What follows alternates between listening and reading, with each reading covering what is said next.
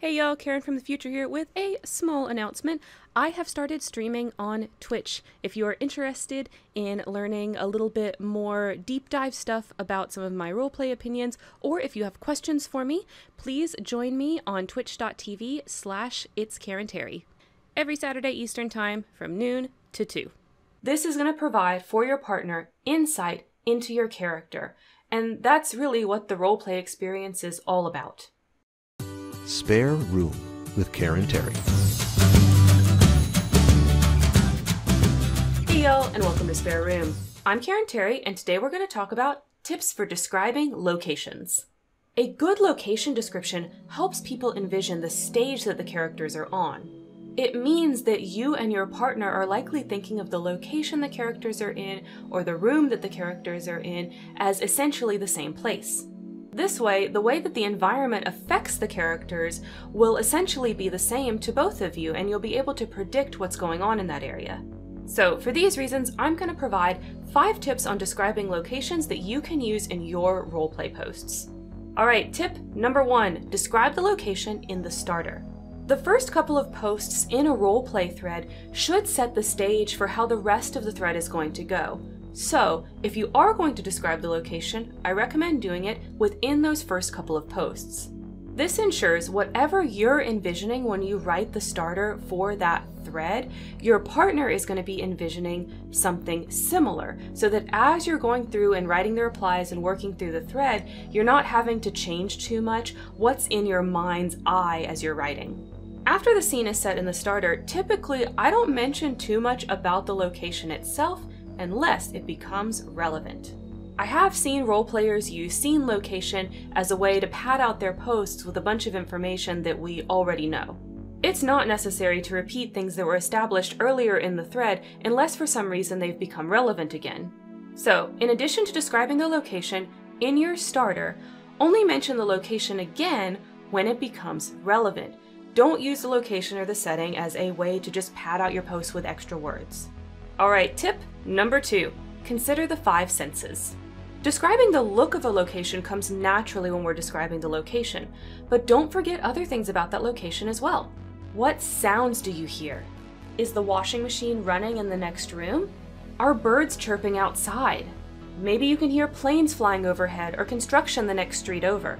The soundscape of your location helps paint a richer picture of what's going on around the characters. What about smells? Is rain coming? Do you smell flowers in a field? Maybe you're in a house that has pets and the house smells like cats. Maybe they cook with a lot of garlic and you can tell when you walk into the kitchen. And don't forget feeling either. Is it hot, cold, comfortable? Is it humid or dry? Is the furniture that they're sitting on plush and soft? Or is it stiff? Or maybe they've got it wrapped in that plastic stuff. Or maybe it's leather and it's hot and your character's legs keep sticking to it. Are your characters walking? If they're barefoot, they're definitely going to comment on what it feels like under their feet. Describing more than just the looks of a location will help it come alive for you and your partner. Tip number 3, use your adjectives. When describing locations, it's a great time to pull out those descriptive words that we often toss aside when we're writing dialogue or action. This is when we actually might want to pull out that thesaurus. Are you describing how green the grass is? Let's look at the thesaurus for green. For example, verdant, grassy, leafy, rural, pastoral. Each of these words has a slightly different meaning and connotation, so if one of them is better than green, use it. The more important the location is to the scene that you're writing, the more care should be given to its description. It's possible and even likely you're not going to be coming back to describing this location at any point later in the thread, so you want to take that moment in the starter to really think about what words you're using to describe that location and if it really paints the picture that you want to paint. Alright, tip number 4, use your character's point of view. You can build character through the location. What would your character take the time to notice? What would they find important about the setting? Those things should be emphasized above all else when describing the location. This helps hit 2 birds with 1 stone. You're covering character development at the same time that you're ensuring that you and your partner are imagining the same things in the scene. So when you write your initial description of the location, I recommend going back through it and really thinking about it from your character's perspective. Is there anything else they would have noticed? Even if it's not super important to the scene, I would say add it in because it is important to their character development. This is going to provide for your partner insight into your character, and that's really what the roleplay experience is all about. Alright, last tip, number 5. Introduce changes in the scene overall through changes in the setting. So typically in roleplay, we describe the setting in the starter and then we don't refer back to it at all, and that is fine. If the setting doesn't become relevant again, don't bring it up again. There's no reason to bog down your replies with useless details that you've already established.